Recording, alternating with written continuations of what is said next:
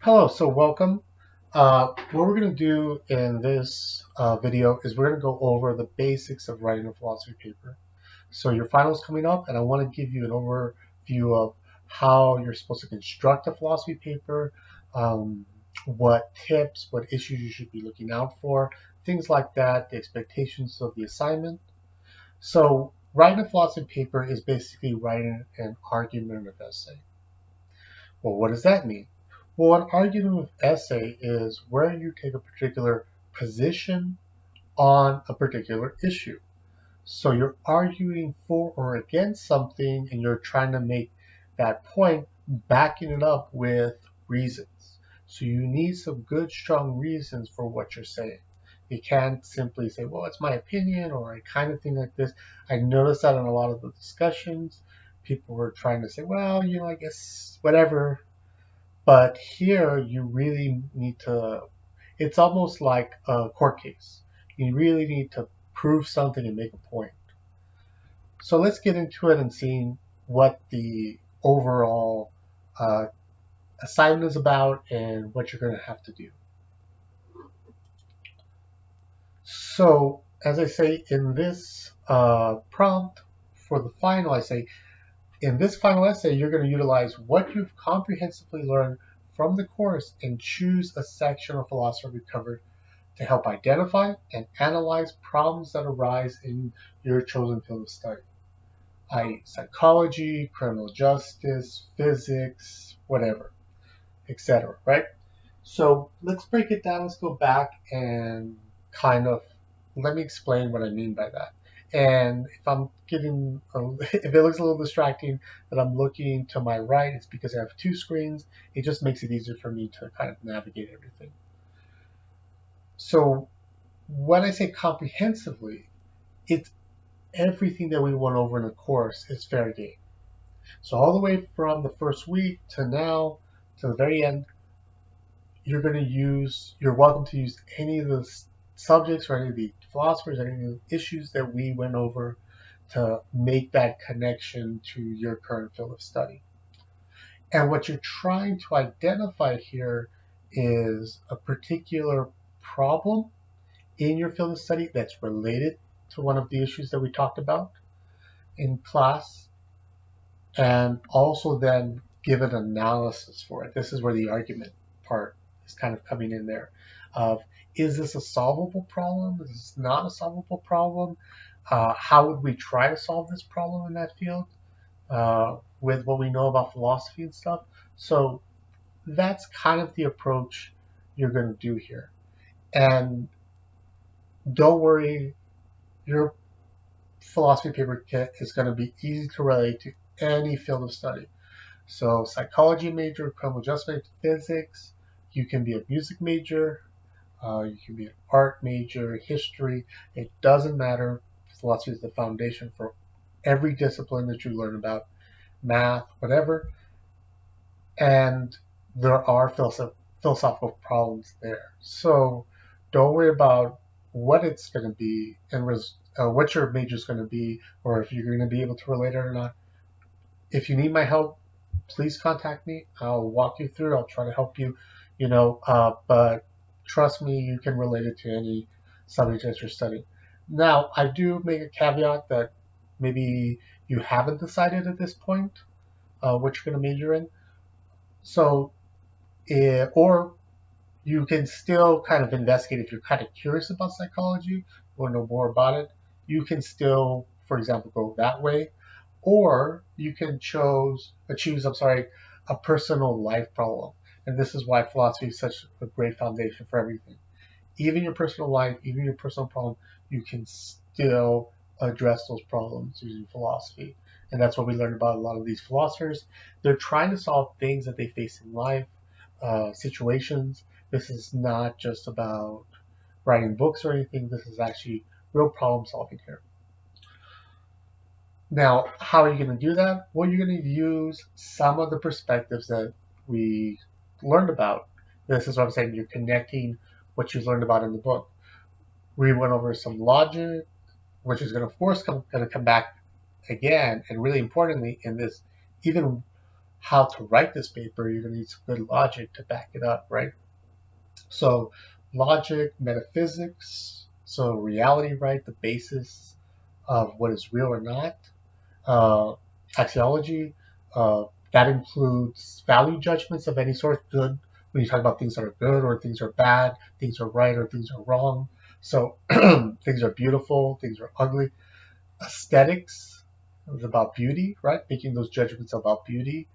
Justice is making those judgments that we looked at about what is right and wrong, or what is just and what is unjust. Ethics in general, but we didn't spend too much time on the ethics chapter because I teach an ethics course, so the whole thing's about ethics. But definitely, you see justice and you see all sorts of ethical issues still come up about what's right and wrong.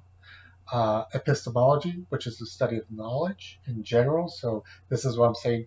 It can be connected to any type of major. Uh, Definitely, it's easy for psychology, right? Uh, what do we consider learning? What do we consider knowledge? Uh, Criminal justice. How do we know somebody's innocent or guilty? How do we determine that, right? There's where the justice part comes in as well. Physics. How do we know how the world works physically? What do we know that's physical, what's not? So epistemology really encompasses all those aspects. So what you want to do here is explain in your paper, if you're using epistemology, say, well, we're talking about knowledge, and that means the study of knowledge, epistemology, and how do we know or how do we justify something being true or false, right or wrong, etc. So what I want to do and what I really want you to get out of this course and out of this paper is not just a grade. Um, School is not really about, shouldn't, or at least shouldn't be, right? So I'm making an, uh, an sort of um, ethical, right, or value judgment here. I don't think school should be just about grades or, you know, just getting a degree or something. What it's really should be about is learning, becoming a better person, becoming, growing, developing, really learning to flourish as an individual, coming in better than you, I guess, leaving better than you came in, right? So that's what the degree, I think, should really represent, is that you've improved yourself, you've worked, you've grown into something more than you started with. So that's what I want kind of the approach to be when you're thinking about this paper. A lot of us, and I remember this when I was in school, that trying to figure out what I want to do in life, what I want to go for, what's my career going to be, what I'm going to dedicate my life to, you know. But sometimes I didn't get a lot of the information, right? It kind of, personally, I just kind of fell into philosophy and I didn't ever expect to be a philosopher.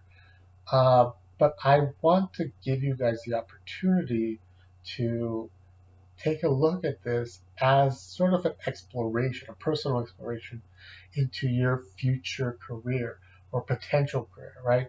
So if you're interested in being a criminal justice major, if you're interested in being a psychologist, a therapist, whatever, take this chance to look into and learn more about what problems do psychologists face, what problems do um, therapists face, what problems do physicists face, right? And what's the deeper philosophical connections to that? What kind of knowledge problems do they run into? What kind of metaphysical problems do they run into? What logical problems? What social justice? You know, an artist aesthetics? How do they determine what's beautiful or not? These are all problems that in any field you're going to face. So take this as a learning experience that you can help decide, well, maybe this is the right career for me, or maybe it's not.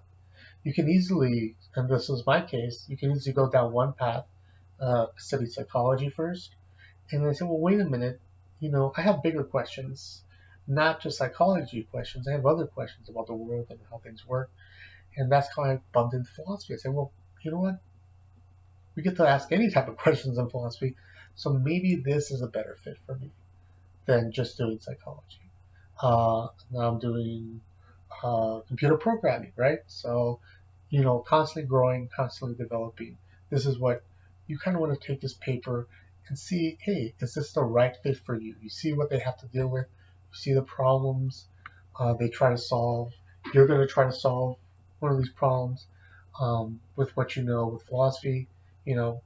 So see how hard it is. Maybe it's not the right fit for you, or maybe you're like, definitely, it's just encourages me to go further in this field. So sources that you can use other than just a textbook, because maybe you have bigger questions and bigger stuff that we weren't able to cover. I suggest the Stanford Encyclopedia of Philosophy, really good resource there. And I'll show you right now. Let me switch over to that screen. The Stanford is excellent in providing in-depth analysis about almost anything that has to do with philosophy. Just type in any word, metaphysics, epistemology. You can kind of see from the table of contents, aesthetics of the everyday, right? African philosophy, all ethics, African ethics, like all sorts of. It's really robust. So you're welcome to use that. Psychology and epistemology. You see all these great things that you can uh, kind of work off of. Uh, but I will admit that it gets a little complicated. It's a little, I mean, it's very thorough. It's written by other philosophers and it's checked by other philosophers. That's why it's peer reviewed. So it might get a little heady and complicated. Doesn't mean you have to understand everything, but if something helps there and you want to use it, you're welcome to. The other is the Internet Encyclopedia of Philosophy, and there's both links on the web, on the on the PowerPoint that I'll provide, because I'll provide a copy of this, where you can click and you can go as well to the other encyclopedia. This one's a shorter one. It's simpler. It's still well peer reviewed, um, but it's not as heavy as maybe the Stanford. Uh, Possible approach you can use maybe is that you start here with the IEP, and maybe you need more detail once you kind of pin down exactly what you want to talk about, and then look in the Stanford, see if you can get some good details, further information about once you decide what the topic is. So those are two great sources. You're welcome to use those. Uh, I'm not one of those people where I say, well, you can't use anything else. It's just very hard when you're starting out to know what's good and what's not out there on the internet, right? This is why I'm not saying you can't use the wiki at all, but sometimes the wiki is kind of shaky. It's written by a lot of different people. Some of them might not be philosophers. They might not know what they're talking about. So there might be some information that might be telling you something wrong. Um, so be careful. This is why, and most of those wiki articles, if you look carefully and it's about philosophy, you'll see that they reference these two websites, these two encyclopedias anyway. So why not just use the original sources that are legit and trustworthy? So, and if you have any questions about any other um, resources or anything like that, please email me, give me a copy of the reference, the link or something, and so I can kind of help you navigate and see, well, is this legit or not? Unfortunately, there's plenty of websites out there where people kind of just like, I'm going to start a blog, or I'm just going to write uh, this paper for class and I'm going to post it or something. And I've seen them, and they're not all bad, but not all of them are good either. There's plenty of mistakes I see as well, so be conscious of that. So looking at all the different stuff that we talked about and what's available in the textbook, it's going to be really helpful. This is why I said it's comprehensive. You might take a little bit from chapter 5, you might take a little from chapter 4. This is where, since we went over it and you're familiar with it, this is where you're going to show me that you've been paying attention and that you can see how it applies to real life. So there's plenty of stuff here. Um, like I said, maybe we didn't get to cover uh, everything there, but I think for the most part we went over a lot of ground. And in Appendix C, this is going to help you as well. There's a guide on how to write a philosophy paper. So I'm giving you some tips, some overview particulars about our assignment, but more general, like how do you structure, how do you start researching, how do you organize and come up with an outline, those kind of things. Take a look at the appendix, how to write a philosophy paper. It's going to be really helpful for that. So this is a scan of the book. I have a digital copy. And you'll see if you get into Appendix C, they'll give you a basic structure, how to develop your thesis, how to support that, your conclusion, the elements that you're going to need for this paper. And I'm going to go in a little more detail about that right now, but make sure you go over that. That's going to be your guide, your main guide for how to write this paper. Now, steps, like it says, to write an essay in the book, select a topic and narrow it to a specific issue. This is, I think, maybe the hardest thing to do in writing. I still struggle with this. You know, I might have a general idea. Well, I want to write something about psychology, for example, but I don't know how that's going to relate. And I kind of liked the chapter on artificial intelligence. So let me write about that. But see how that's not specific enough. You need to narrow it down and really get into. The more precise you get, the easier it is to write this paper because you know exactly what you're going to talk about. If you leave it very vague, it can go in all sorts of different directions. And in the end, I've unfortunately seen this, and I've done this myself early on, getting better at it, is I'm not going off on tangents. I'm not, starting to talk about this and then that, and then wait, those aren't even related. And this becomes a big monster of a paper, and I'm like, oh, I'm never going to finish this. Spend a lot of time on 1 and 2, narrowing down exactly what you want to talk about. So this is an example, self-driving cars, right? We're using what they call AI to program self-driving cars. Well, what happens if a self-driving car, and this actually happened, if it hits somebody, right? Who's at fault here? The programmer, the person, the person behind the wheel, even if they're not driving. See how you get ethical issues, philosophy of mind, right? Free will, all these things that we talked about in that. So get even narrower, like get really specific.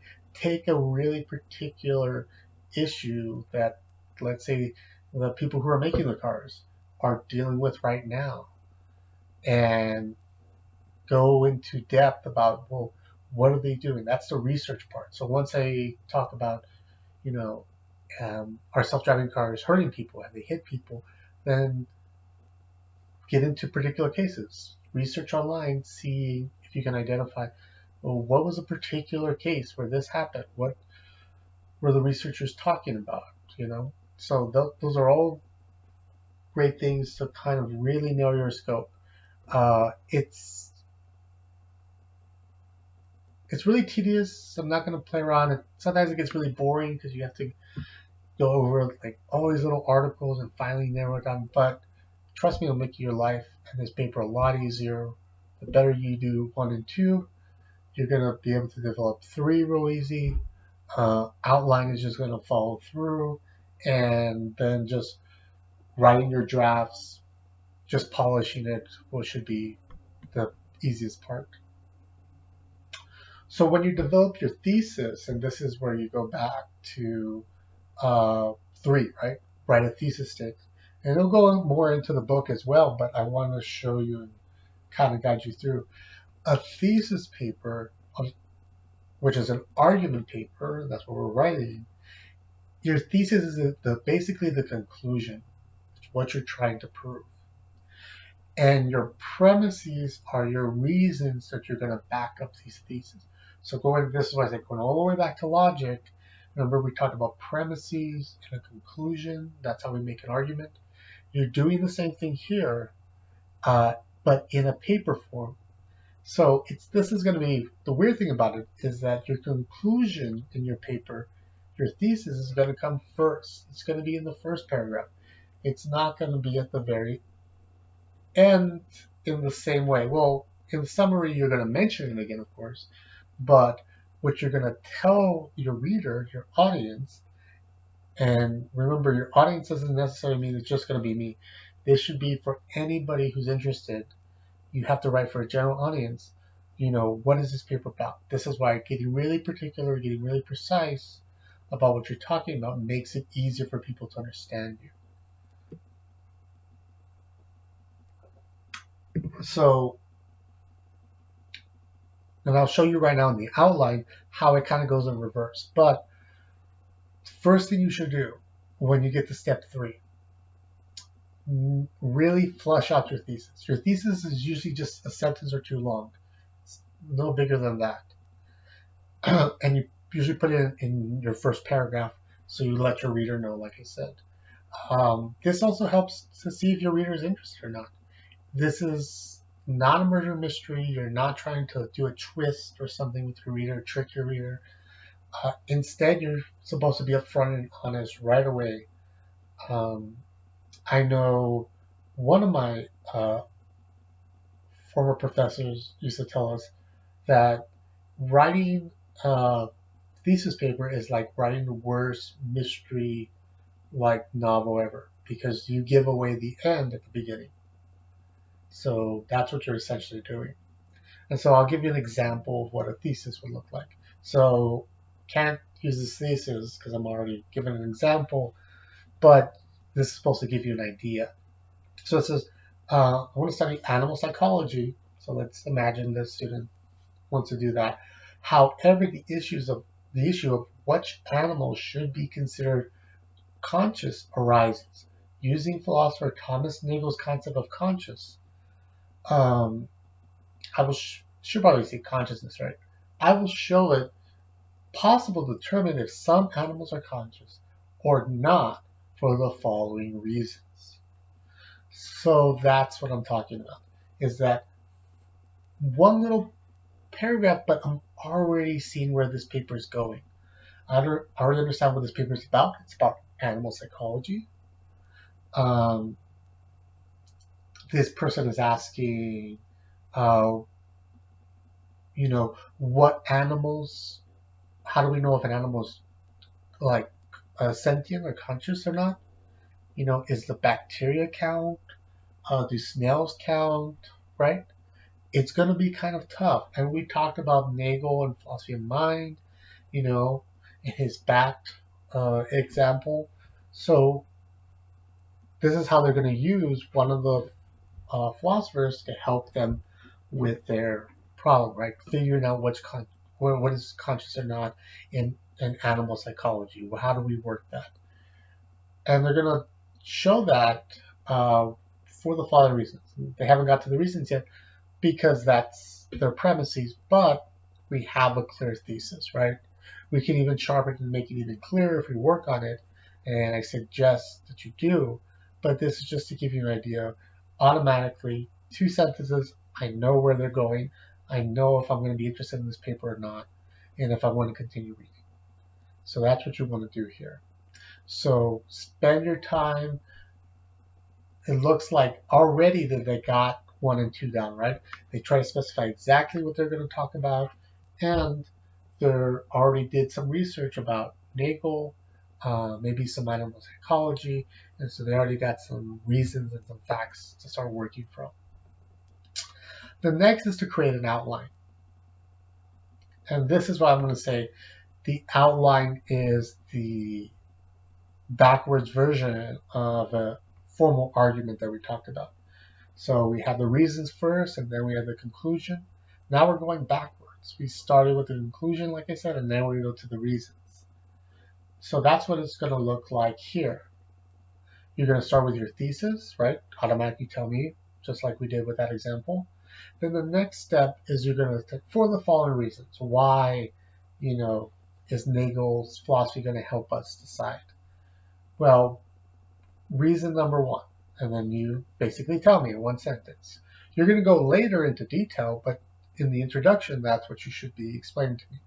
Reason number 2, the next sentence. Reason 3. Now, for this paper, 2 to 3 reasons is sufficient. Technically, you're not limited by how many reasons. You could do a million reasons or whatever, but I think for this paper and for how much time we have, 2 to 3 is sufficient. One, it's going to be a really weak argument. This means you only have one thing to talk about or one reason to believe something. You want to make it stronger than that. And then more than 3, like 4 or 5, like it's a little complicated. So I want to keep it in that range. And then section 3 of the intro says a small roadmap of your essay. Well, what does that mean? It's a preview of what you're going to cover. You're just going to explain to your reader. This is why, again, it's the worst mystery novel ever, because you're going to tell them in that last paragraph what you're going to do in this paper. Say, well, first, I'm going to explain the background, and this is where we're going to get into the body right now, but it's what we call stage setting. You're going to give me the background for what's going on here. Then you say, well, and then next I'm going to provide you, an explanation of Nagel's philosophy. We'll go continue with that example. And then after explaining Nagel and explaining what, programmers or psychologists have to do with, or animal behaviors, whatever your thing is, kind of giving the background information, because I don't know, I'm going to pretend I don't know anything about this subject. Then you're going to start with your first reason that you've already stated, but you're going to go into detail, right? Say, well, the reason it's going to help us is because reason number 1, and then explain, go into it, right? That's the second part. And then reason 2, how that's going to work. And this is where we haven't talked about that much, but it's still important, and the book talks about it in Appendix C, is you don't have to have an objection. So you have to make it a balanced paper. You can't simply just say, well, this is what I believe. There you go. I want to see, well, what does the other side have to say? If you're really thinking about a paper, if you're really thinking about the topic, you're also anticipating what the other side's going to say. What is their reasoning going to be if they argue against you, right? And they say, oh, Nagel doesn't work. It's not going to help. Why it's not going to help? Well, they would probably explain why. So that's where you need at least one objection. Now, 1 is sufficient. If you have 2, 3 objections, more objections, but you have answers to all those objections, that actually makes a stronger paper, I'm going to admit. You don't have to do more than 1 necessarily, but that's kind of a very strong suggestion. If you have more and you have answers, responses to those, a counterexample, then that's going to be a much more convincing paper, right? So by the end, when I get to the conclusion as your reader, I should be convinced that you're right about what you were arguing, about your argument. Yeah, I see your conclusion. I see for the reasons and your answers to what other people would say and how that really makes sense now, what you're saying and why it works. That's how I should leave this paper. So in the end, you're trying to convince your reader, including myself, that you're right about what you stated you were going to prove. Prove what you said you were going to prove. This is why I said it's kind of like a court case in that sense, is that you're like a lawyer. They start off the case. I'm going to show them my client is innocent. He's not guilty of murder or whatever. And that's their introduction, right? And they go through all those months, weeks and months about showing why, for this reason and that reason, they get a background right. And then finally they say, and as I show in the court in their closing statements, this is why my client is innocent of murder. He couldn't have possibly committed the murder. He was at this location and blah, blah, blah, right? So that's exactly what you're doing here. You're tying it all up in and showing that it was a solid case at the end. So coming back to the roadmap, it's just a preview. You're just telling me what steps you're doing. So first, you're going to explain the background of mine uploading. This is one possible paper I had students write about, and what theory that they were going to use. So you give me the background, and in your case here, you're going to You're going to do the same thing, right? It's like, well, what's animal psychology about in this example? Explain animal psychology. Use your sources that you've researched to do that. Um, what did Thomas Nagel say about consciousness? You're going to take your source, right? Either from the encyclopedia or from the textbook. What was his argument about consciousness? And then you start connecting the pieces together, right? So that's what we call stage setting. Get into the reasons. That's your getting the romance. So first I'm going to set the stage by blah, blah, blah. Then I'm going to give the following reasons. Then I'm going to entertain an objection. What somebody might say against this, saying that Nagel was incorrect about what he says. But then you have a comeback, right? This is your response. You always have to have a comeback in philosophy. This is showing that you're really thinking, that this is why I should believe what you're saying. Say, well, I see their point, but they didn't think of this, and this is why it doesn't really affect my argument. It's not a really good reason that they provided against what I'm saying here. And then at the end, you just, like I said, tie it up, finish your closing arguments. This is why such and such thesis argument is a correct one, and why you should support it. I showed all that, and so this is how we can determine, whether an animal is conscious or not. Great, that's it. So use this outline. This is not just for me to talk about it. Um, like it's a little bit more maybe expanded than the one you find in the textbook, but the more time that you dedicate to developing your outline, the easier the work is going to be. Don't make the mistake, and I think I made this mistake when I first started college, is that I kind of sit in front of the computer and then I'm just waiting for the ideas to come, and then magic will happen, and then I'll get it all done, and I don't have a plan, and I'm not sure what I'm going to write about, but I'll just start typing. Not always works. And what happens is we tend to procrastinate. We're human beings. We start looking at our phone. There's a game or something. We start getting distracted, and then we're like 3 hours later, it's like, oh, I still don't have anything. I'm not sure. And then it's like the night before, and then now you're trying to finish it. You're taking a bunch of energy drinks, and you're trying to just type anything to submit it. And of course, when I read it, I'm going to be like, really obvious that you're on energy drinks and you're trying to submit whatever ideas came to you that night, because it's not going to flow. It's not going to make sense completely. You're not going to think about possible problems with your program or like your paper, right? Thinking like a programmer. And so think about it like that. That do a little bit at a time. This is your blueprint. This is when you build the house, right?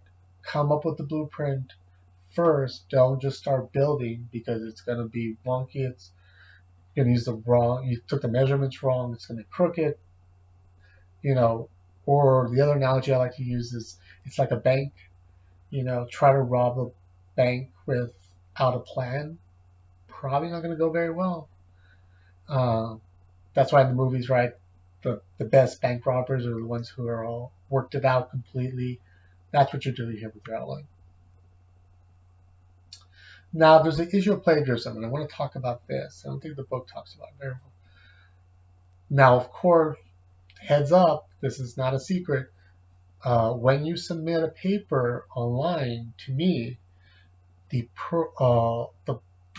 system, Blackboard, checks, it has a plagiarism checker. It already scans and tells me exactly where everything is coming from. Notice this with some mistakes in some people's discussions, like I wouldn't notice that this came from a website or something. It scans everything, as you can see. This is an example here of the program. Tells me how many words are in it, tells me how much of it was plagiarized, where the website came from, links to it. It breaks it down for me. So don't just assume that I won't notice.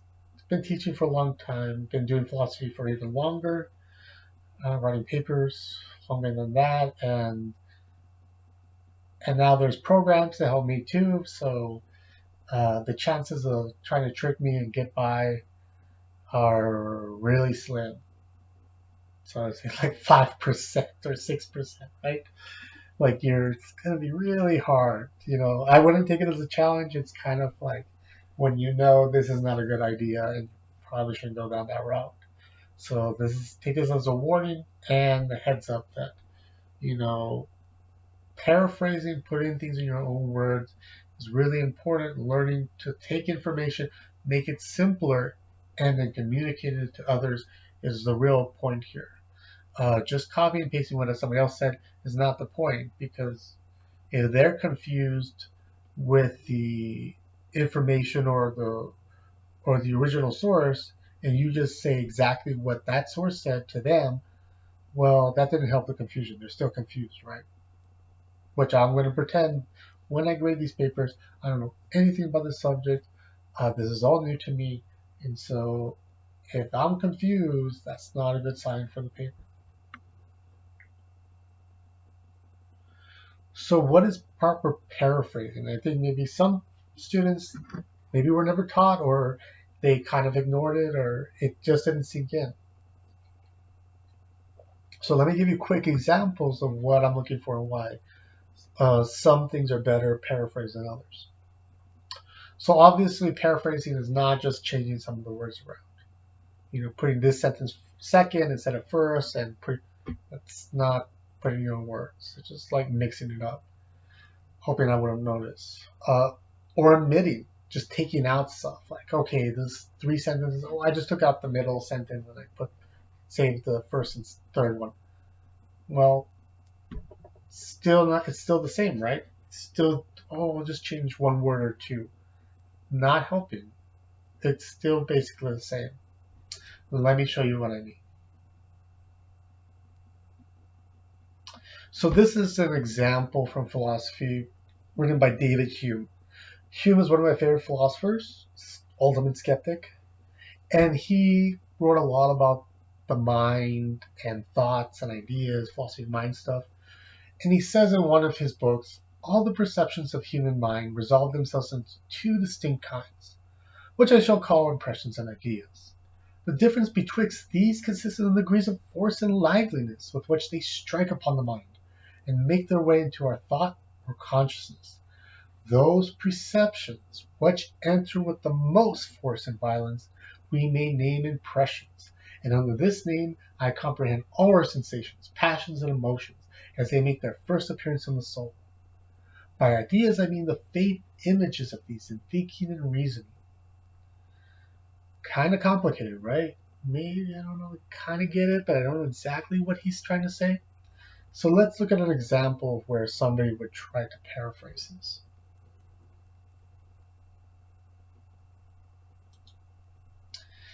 Somebody might say, okay, this is my version of what he's saying. Hume says all perceptions of the mind are resolved into two kinds, impressions and ideas. The difference is in how much force and liveliness they have in our thoughts and consciousness. The perception with the most force and violence are impressions. These are sensations, passions, and emotions. Ideas are the faint images of our thinking and reasoning. So do we now understand what he's talking about? Is this a really good version of what he said? The answer to that is no. This is not. Because if I'm confused what Hume was talking about, well, still kind of confused, because they're still using the same words. They just put some sentences there, took out other information, but I'm not really clear what Hume was talking about. What does he mean? What's the difference between these things he's talking about? Now, a better version would be Hume says that the two kinds of perceptions or mental states. So a state where the mind mentally can be, right? He calls these impressions and ideas. Okay, so there's two types of things. Impressions, ideas. There's two kind of states that we can be in. An impression is a very forceful mental state, like the sensory impression when one has looking at a red apple. Oh, now I see. Notice what the writer did here. They have an example to make it even simpler for me. So what does he mean by a very forceful mental state? Like sensory impression? What's the sensory impression? Oh, it's what's happening when I'm looking at a red apple. Excuse me. But an idea is a less forceful mental state, like the idea one has of an apple while just thinking about it rather than looking at it. So if I just close my eyes and I think about what an apple looks like, see how it's not as direct, see how it's kind of maybe a little uh, vague right in your mind. You don't see it as clearly as you do if you're looking at it directly. So your mind is doing two different things there. It's not so clear what Hume means here by forceful. He might mean, and this is where maybe some interpretation comes in, because Hume, of course, passed away, so we don't know what exactly it means, but there's an interpretation. Well, what he's saying here sounds like this is what he means by forceful. So this is a much better explanation. This is why I would say this. This is where they really put into their own words. And if I was confused, now I better understand what's going on. Easy examples that anybody can relate to. This is what you're going for. So take note. This is why first one is not what you want to do. Second one is what you want to go for. Now, let's try with one more example. And this comes from Aristotle. But through our present account is of this nature, we must give what we can first, and then let us consider this. What is the nature of such things to be destroyed by defect and excess, as we see in the case of strength and of health? So too is it then in the case of temperance and courage and the other virtues. For the man who flies from and fears everything and does not stand his ground against anything becomes a coward, and the man who fears nothing at all but goes to meet every danger becomes rash. Now, just where you can pause the video, take a second to go over it. Think about how you would paraphrase this. You can even write it down on a piece of paper. Think of how you would make it simpler using examples, putting your own words, and then after you pause it, after you do that, come back to the video and we'll see how I can break it down. What's my version?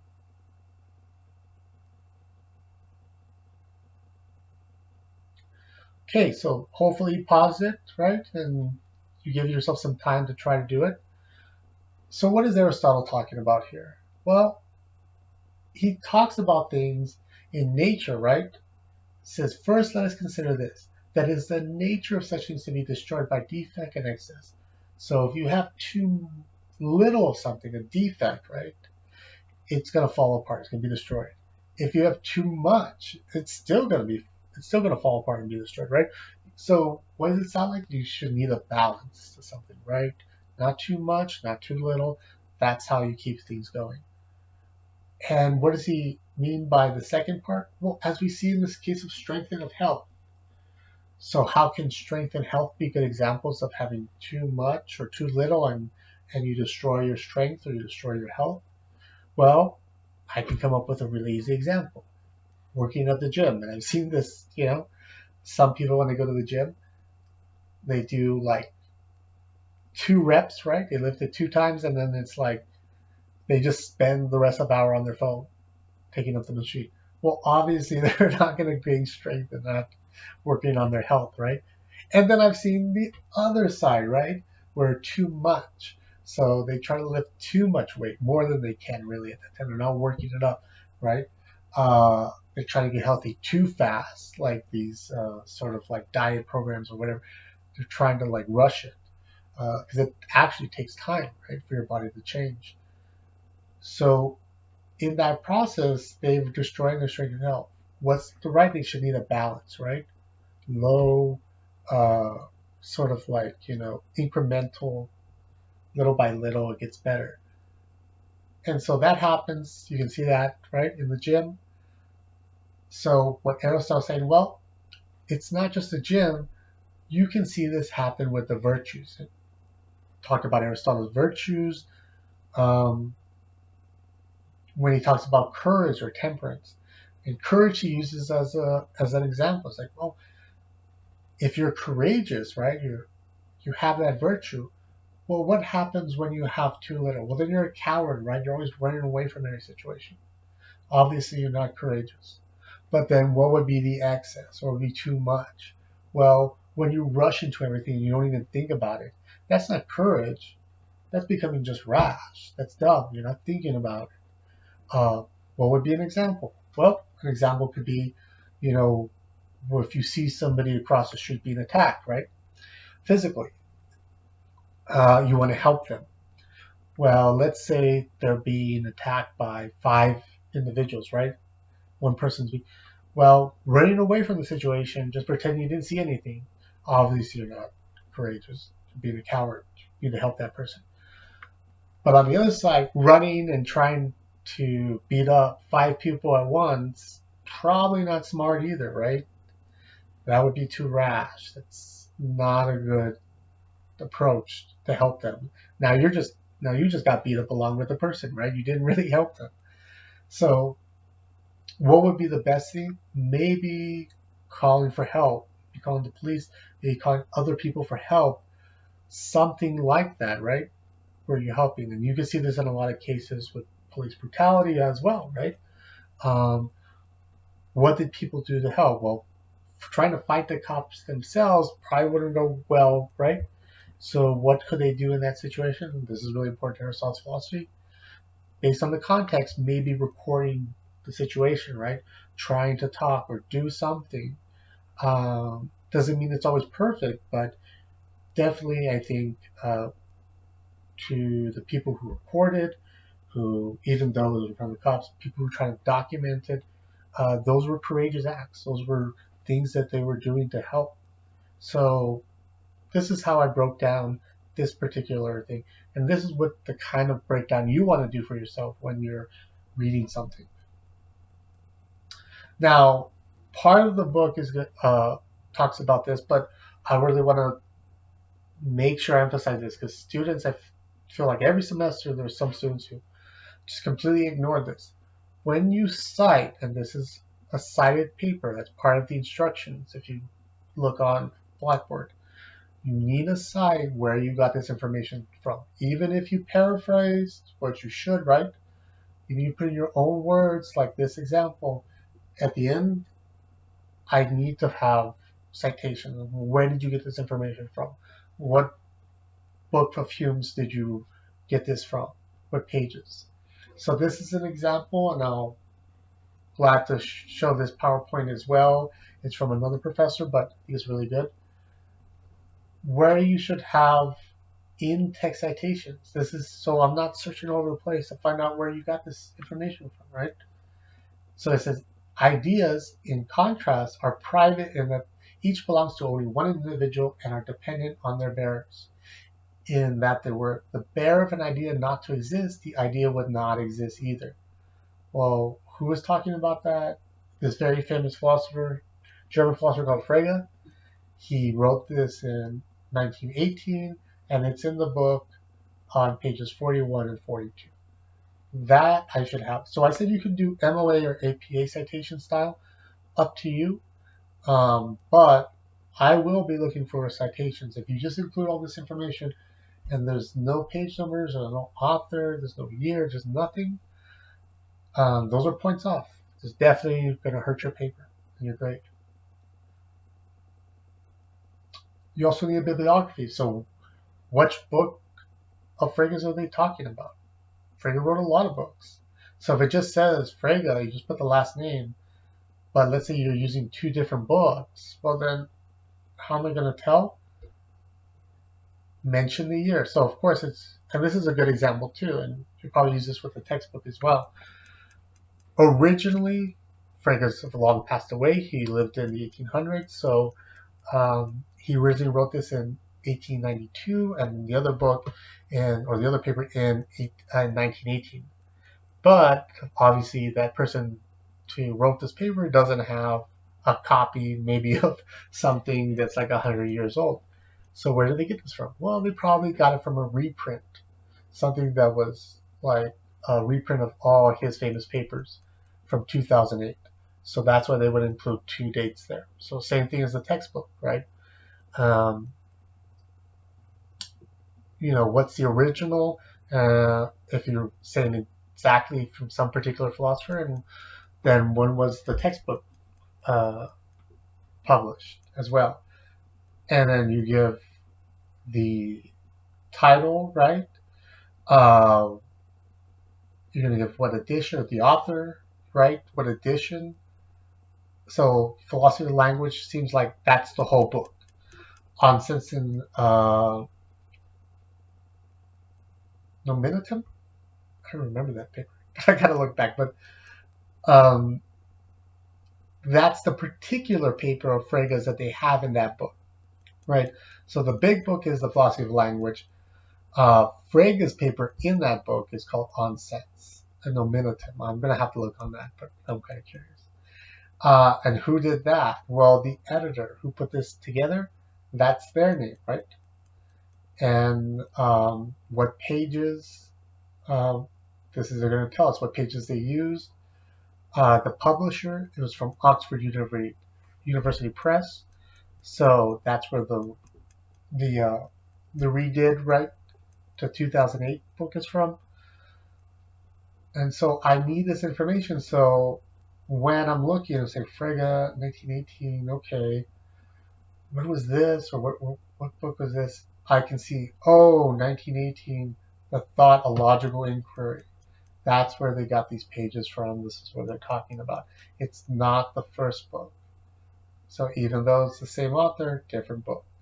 I need in-text citations, and I need, a bibliography at the very end of your paper, and that's a whole new page. You skip, like when you're at the very end of the conclusion, you skip to the next clean page, and that's where you put your resources, your bibliography page. Don't just tag it onto the very last paragraph. It needs its own title. It needs its own page. So make sure you do that. If you have questions about that, happy to help.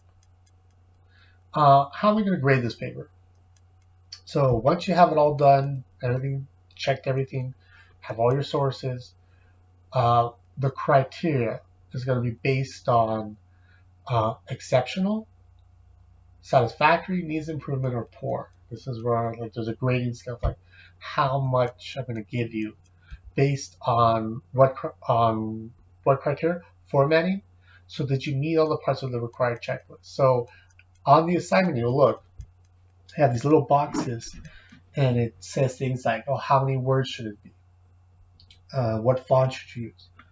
If you followed all the instructions correctly, and you can check off all the boxes for yourself, you're like, I did this, whatever, before you turn it in. That's easy 35% of the paper. Great. Doing a great job so far. If you start being lazy, not careful, you forgot to cite, you forgot to put a bibliography, it's going to hurt you. Those are where the 35% is going to come from. Grammar. Again, this is college. There's great resources. There's that program that's available to all students, Grammarly. It can help you look over your grammar. I know everybody, we're all human, we all make mistakes with grammar, but when you're proofreading, you're turning something in, don't just turn it in and it's like, I'm sure it's fine. If I start to see a lot of grammatical mistakes, it's going to start hurting. That's going to be 15% of the entire paper. So take a look. Almost no, let's say you got one. Fine. Not a big deal.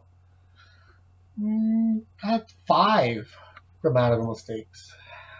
It's going to knock you down some points. Wait a minute. Now you've got almost half of the paper. Let's say 40% of the paper is you have grammatical mistakes. Not looking good. And then finally, very poor, it's like most of the paper has grammatical mistakes. So pay attention.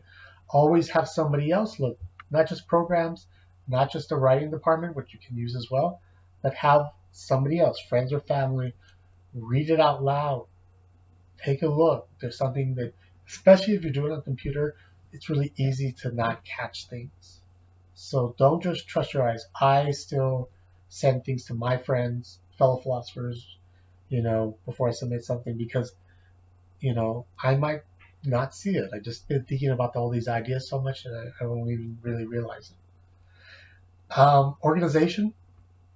how did you organize the paper?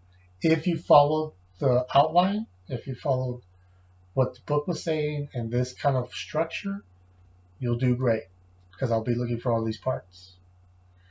If you skip some stuff, you didn't put an objection, you didn't start with the thesis, or you left your thesis to the very end and you never brought it up, you forgot to put your reasons, that all is going to hurt you. So I'm giving you almost exact step-by-step placement instructions where you want to put things so that it can move smoothly. And then let's come back. And then the last part here is example. So these are your reasons. This is how good your thesis is. Did you convince me based on what you were saying? That's where 35% of the grade is going to be. If you just kind of snapped it together at the last minute, like I said, and just waited to the day before, the night before, not going to be good, right?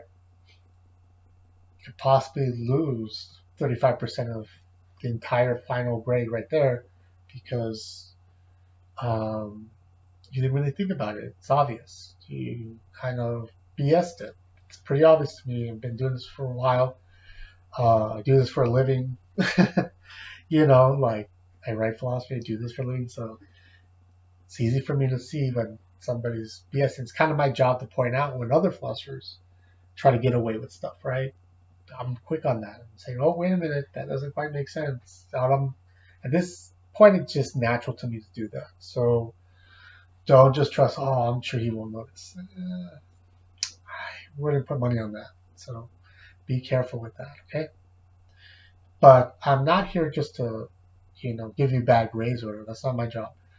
My job is to help you get better grades, to help you do the best paper you can. And remember, the original point to this whole assignment was to help you see if maybe this is the right career path for you. If you decide after this paper, like, it's much more complicated, or just, you know what, I got really bored at the end, I'm not really interested in psychology, I'm not really interested in criminal justice like I thought it was, this is a good time to maybe, turn directions, go for something you really like. Because in the end, it's your life, and now, you kind of have to live with your choices. So use this opportunity, okay? And with that, I'm going to end this uh, video. Let me know if you need any help, particular questions about research, the assignment, resources we'll check. If you wrote a first draft, you say, "Oh, okay, how's this looking?"